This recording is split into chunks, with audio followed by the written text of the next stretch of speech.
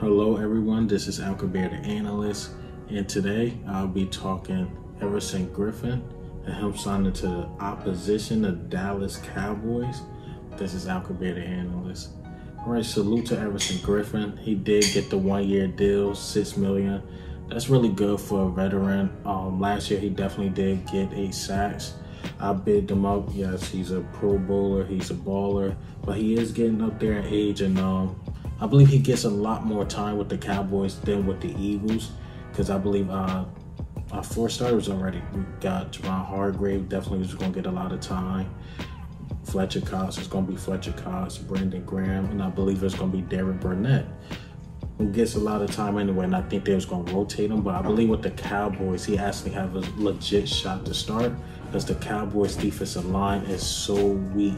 And you got the $100 million man, D-Law, only got about 5 sacks last year, and he got paid $100 million. Don't know. Got Gerald McCoy.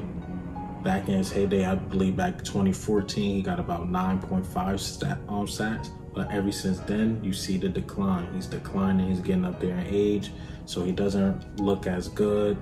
And you know the other guys, Tyrone Crawford, things like that, got about 1 or 2 sacks, injury prone. So he would definitely get a lot more playing time with them than with the Eagles. I like the signing that the Eagles did with Vinny Curry. I believe he's more of a rotational player, and Everson Griffen definitely get his shine in Dallas.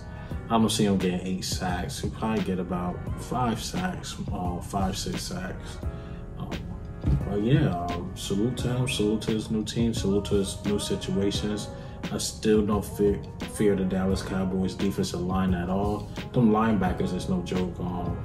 Jalen Smith, Wolf Hunter, even Sean Lee when healthy. So that linebacking core is no joke, but that defensive line is a joke. But get Everson Griffen, All-Pro, Pro Bowler. You got some. So they moving in the right direction. They definitely had to make this move. Kind of overpaid them, but that is what it is. But what do you think, man? Do you think Dallas made a great decision and by signing Everson Griffen, or they overpaid the veteran for 1 year? But this is Alcabir the Analyst. Ghost.